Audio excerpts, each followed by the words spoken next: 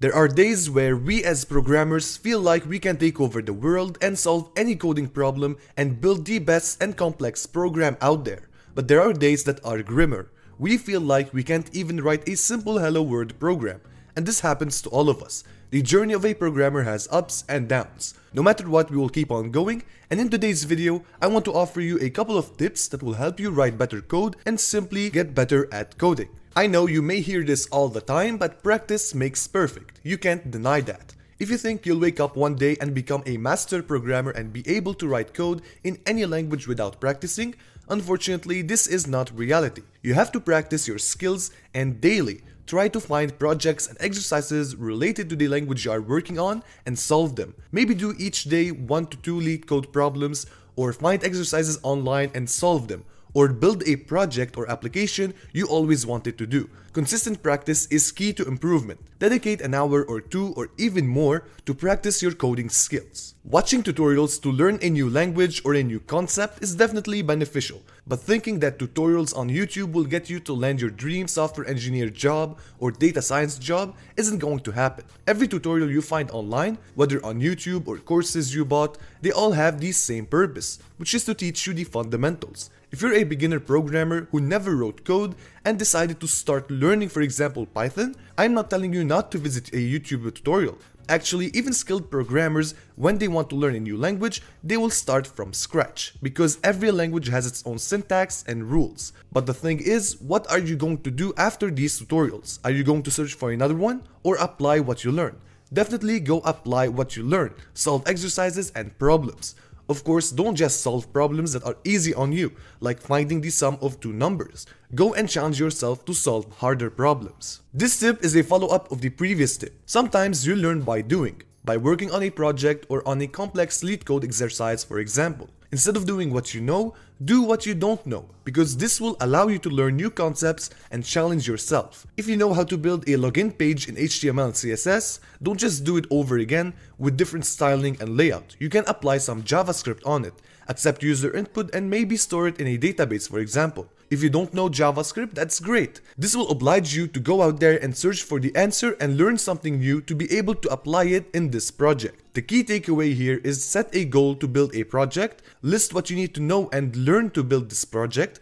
Once you've done that, start your project and use what you know and learn what you don't know. The way of writing code can affect your coding performance. Let's look at this Python program. Is it readable or understandable? Definitely not. How about this one? It has the same purpose of the first image, but with better readability. Now you can understand that we were trying to find the even numbers from a sequence. With unclean and unreadable code, it demotivates you or your colleagues to read the code and understand it. Also, be aware of creating variables or functions by naming them, for example, A or B or X. Only use those names when you are explaining to someone a concept. But when working on a project, make sure that the name of your variables or functions are descriptive and meaningful. This can help your team to understand and help you also to understand what this variable store or what this function does. I know writing comments maybe is boring or waste of time, but it can really improve your coding productivity.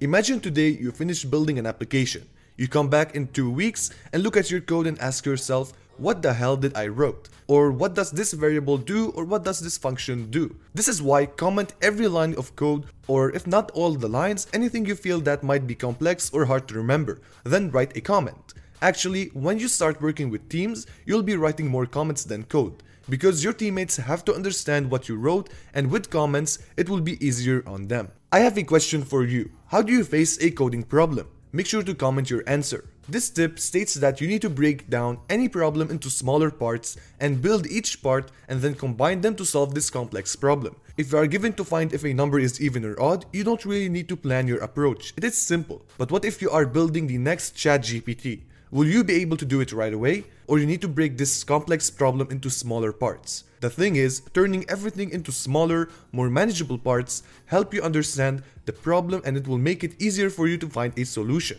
To break down a problem, write on a sheet of paper how do you want to solve this problem.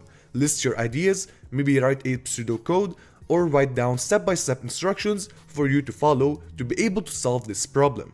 Debugging your code is the process of finding and removing bugs in your code. What you can do is leverage this concept of debugging to improve yourself at coding. So when you encounter an unexpected behavior from your code, instead of copying and pasting your code into ChatGPT or any language model to find the bug, you can go ahead and debug your code by scrolling line by line and writing down the flow of your code to discover how this code is working. Maybe you did a typo or didn't increment a certain variable. There are different types of errors you may encounter, but the way you handle them is what really helps you develop this problem-solving skill that every developer should have to write better code. Reading other developers' code is quite important because it introduces you to how other developers think and write code. This opportunity of reading and understanding others' code allows you to get better as a developer because you are going through each line of code and thinking what this program does and how it works. So it looks like debugging. The difference is you're not finding bugs, you're solving the program and discovering how it works. This enhances your problem-solving skills and introduces you to different ways of writing code. Try to make it a habit. Each time you see someone else's code, go over it and try to understand it. Read it carefully line by line and maybe write down on a sheet of paper the flow of this program. This could really help the way you think as a programmer. Copy-pasting code from Stack Overflow or coding forums isn't going to make you better. Indeed, your code is going to work, but that isn't going to make you any better. I'm not saying copy-pasting is bad, we all have done it, but what we do after it is important. The moment you copy and paste code is the right time for you to go over it and understand what this code does.